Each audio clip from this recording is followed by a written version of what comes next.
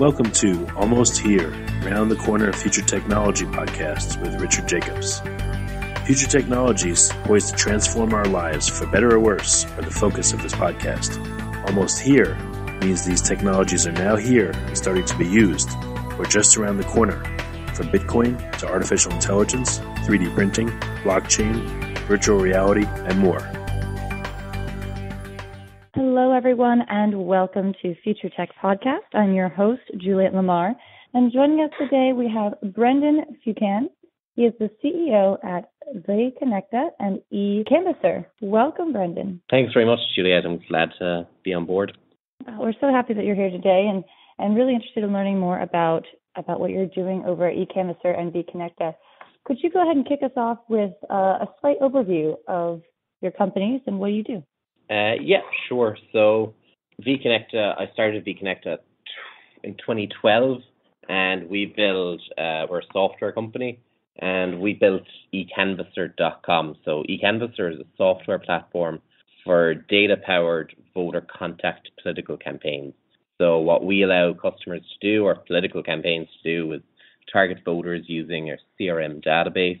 There's email communication and filtering, so you can better target voters.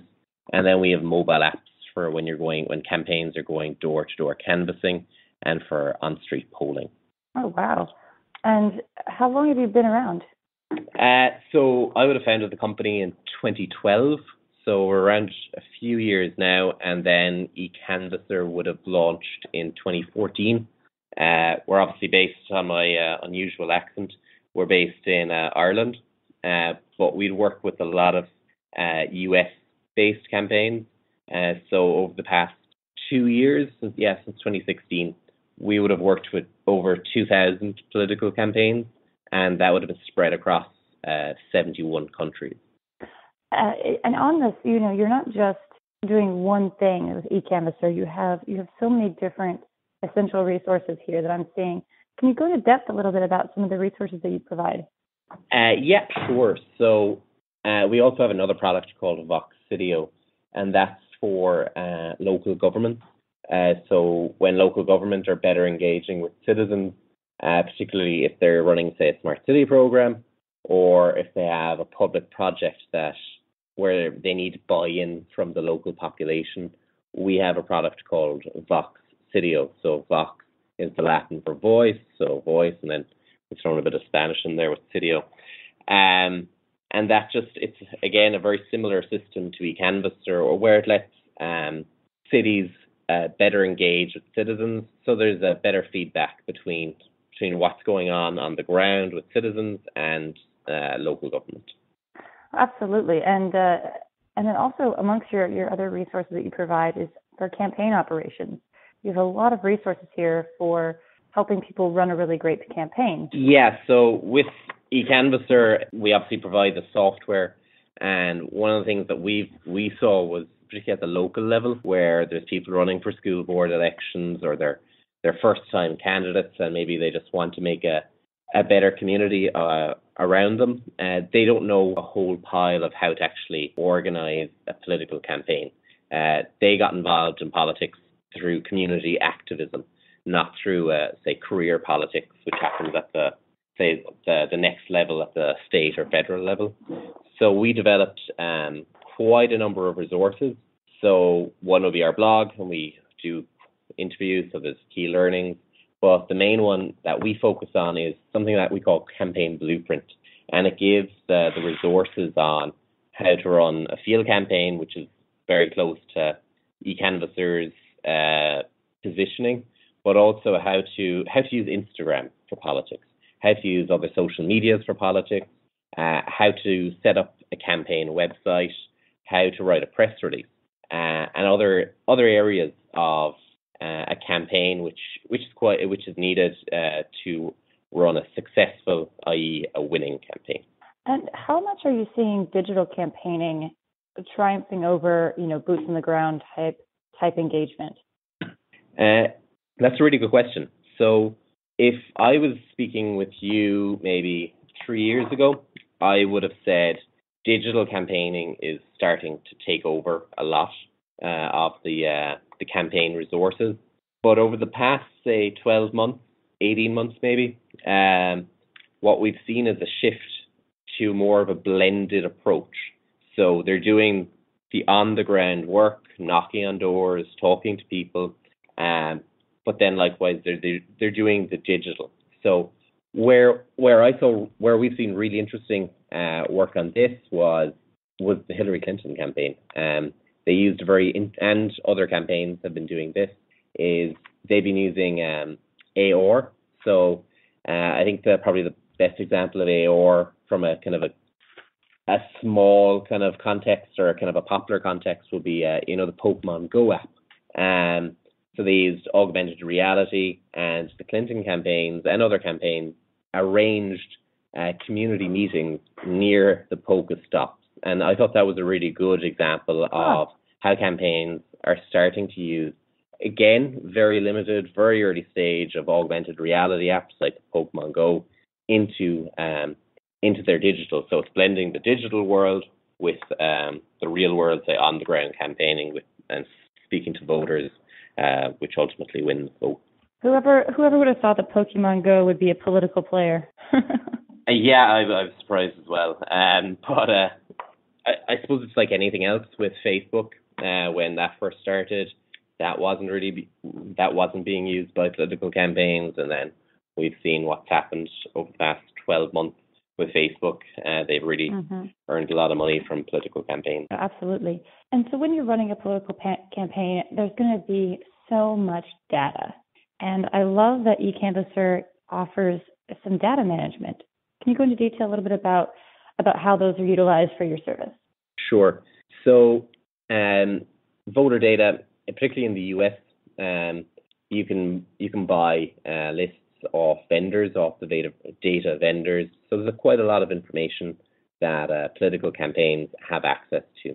So what Ecanvasser does is you upload that voter file in an Excel or CSV format. We map it out using a Google Maps API. And then likewise, you can filter down based on either just various custom fields that you have, whether it's ethnicity, voting history, age, whether someone's employed or not, or a whole host of other data fields. And it allows a more of a targeted approach to, look, should you be going out, say you want to go out to speak with all the Democrats between the ages of 30 and 40 within a certain geographical area who are currently in a full-time employment. And that's what Ecanvasser lets you do, and that syncs then to a mobile app. So it allows for very targeted conversations on the ground. And I know that on your website you have a whole section on the GDPR of 2018. Give us a little insight into how Ecanvasser is involved with that and what steps you have within your platform. Yes, so GDPR, we're being a European-based company, we obviously had to comply with it based on where we're located. So we decided, look, we'll take a good approach to this legislation, where instead of just ticking a box of updating our privacy policies or terms and conditions and just doing the basic approach, we decided to turn this into an advantage for us. And we reconfigured our product so that you can do anonymized canvassing. You can anonymize your data set. There's e-signature for capturing consent when you're on the doorstep. There's a privacy dashboard which allows campaigns to map out the types of data that they're collecting, and that links to the legal basis of why campaigns are collecting this type of information, so that if there is an audit from a data protection commissioner's office, that there's a full trail of compliance in terms of what data they're collecting, why they're collecting it, and then displaying and showing the consent of when it was collected, and then obviously storing it in that legally compliant way. So we've taken elements of privacy by design. So when you're developing a software feature, not only do you work out in terms of what's the impact to customers, but what's the impact to our GDPR compliance. So we certainly put a lot of effort, investment as well, not just from a development resource point of view, but from a marketing resource point of view, and then just obviously getting the compliance in. We would have worked with data protection specialists over the past 15 months to get ready for GDPR. That's fantastic, and that's such a good thing to have on your side for people who are using this platform, because security is, you're handling a lot of sensitive information when you're thinking about how people are voting. So that's really great that you are leading the way in that regard. Yeah, and I like that's a very good point that you made, that we do have a sense of the importance of our software, not to kind of slam any other kind of software. We're not just a random project management app or a CRM tool. We're a product that is directly linked to the democratic process. And we take that very seriously, that we're handling that voter data, that we do it in a way that's right to not just our customers who are paying us, the political campaigns, but to voters themselves.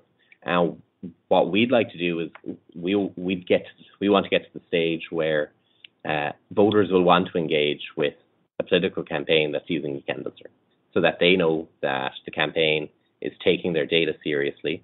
They're not just writing down information in a locally stored Excel spreadsheet or putting it on a random Dropbox account, but that they're taking the time to research the best place to store their data, and that they have processes in place to manage that voter data, so that the safeguards are in place, that data isn't misused. And we feel that we've put a lot of effort into becoming that data manager. That's fantastic. So getting into the user experience, how it all works, what do you need to get set up? I guess, what is the pricing for setup, and what do you need to get? So you can be set up in minutes on Ecanvasser.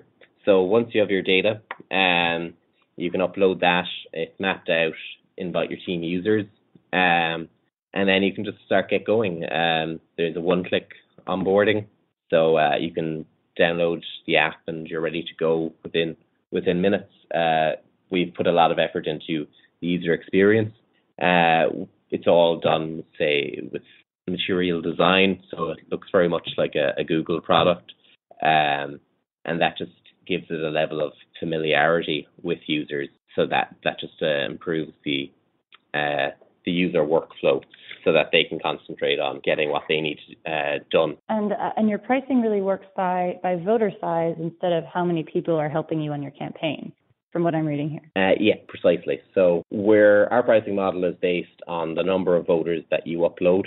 It's done on a banded model. So if you're at a very local level, and say you're just running for town council or whatever it might be, you're only going to be targeting a couple of thousand people. You can get going on Ecanvasser for under $50. And then as you scale up, say to state level or other levels after that, the pricing increases. But we went with the number of voters rather than, say, the number of users, because if your campaign, a small level campaign or a state level campaign, your volunteers are an important asset, and we didn't want to impact on that. We wanted to provide a level of assuredness for our customers. So they didn't want to be messing with, do we have 5 users or 10 canvassers out?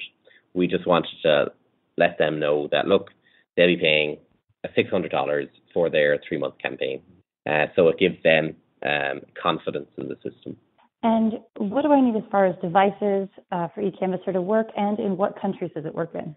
Yeah, so our mobile app work on iOS and Android, and then our dashboard is a browser-based dashboard, so that works across all browsers, and it's mobile optimized, so you can use it on your device too, on your mobile devices too. And then we built Ecanvasser to be very flexible. It's probably one of the benefits of living on a small island, that you have to think global from day one, and that's something that a lot of Irish companies would push for, because you can't look at your home market. If we were to look at our home market, that's like 500 races, 1,000 races max over a 4-year period. In the US, it's 1 million races over the same period. So to be able to compete on a global basis, you have to build a very flexible software, one that can work with all types of data. So again, as I said, in the US, you have a whole treasure trove of data. But if you work in mainland Europe, they don't have a fully formed or voter file with names and addresses. They might just have addresses. Or in Northern Europe, they would only have street information. They have nothing personally identifiable to voters. So again, you have to build the technology to cater to all those types of data sources. But that being said, we've worked in just over 71 countries to date.